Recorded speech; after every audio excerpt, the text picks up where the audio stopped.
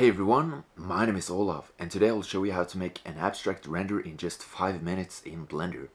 As always, it will be quick and easy, so let's get started.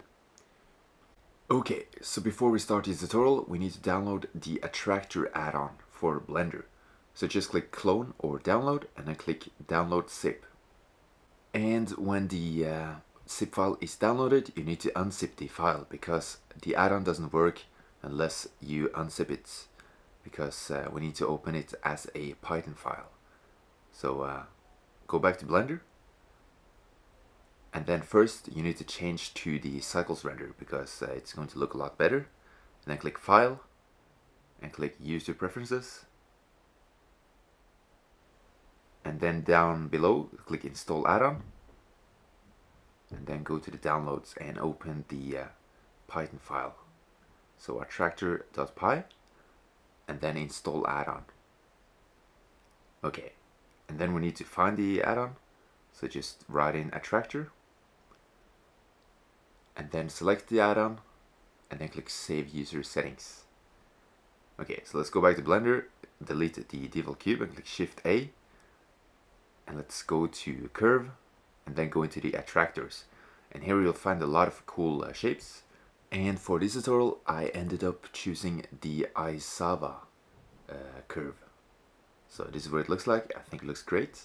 So let's add some volume to the curve.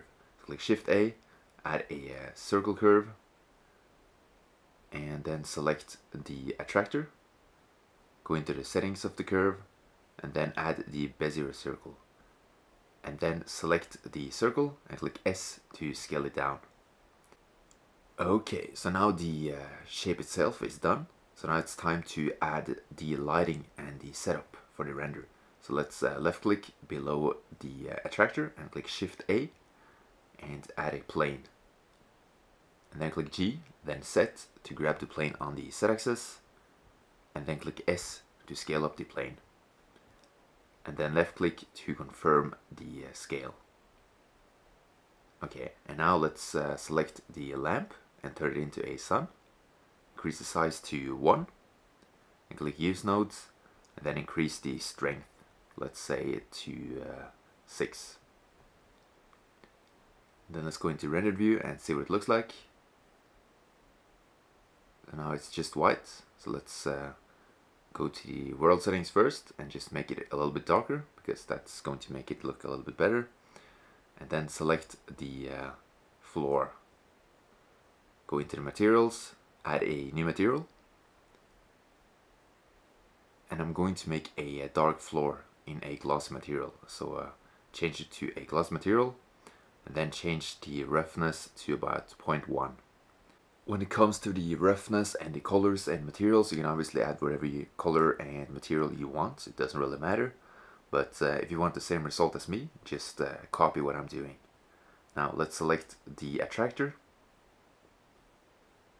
and then click New. Let's make this one glossy as well. And for this one, I will make the roughness about 0.2. By the way, if you have a GPU card, you can also use that instead of the CPU. It's going to be a little bit faster, but if you don't have a GPU, that's okay, you can still use the CPU. Now when it comes to the color, I will add a golden color because I think that looks nice with the black background. Okay, so now it's basically done. Now the rest of the tutorial is going to be about the render settings. So let's select the camera by clicking numpad 0 and then click Shift F to use the fly cam.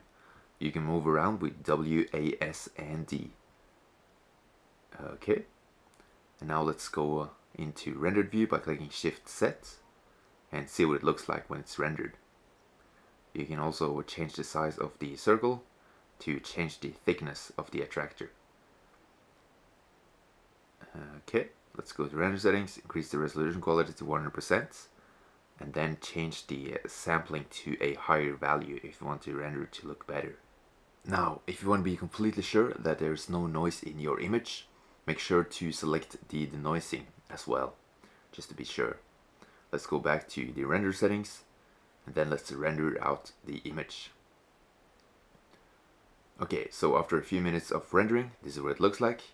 I hope you liked the tutorial, and a new one is coming very soon. If you want to take your Blender skills to the next level, you can also get the Great Tank course made by me, which is available at udemy.com. So thanks for watching and subscribe.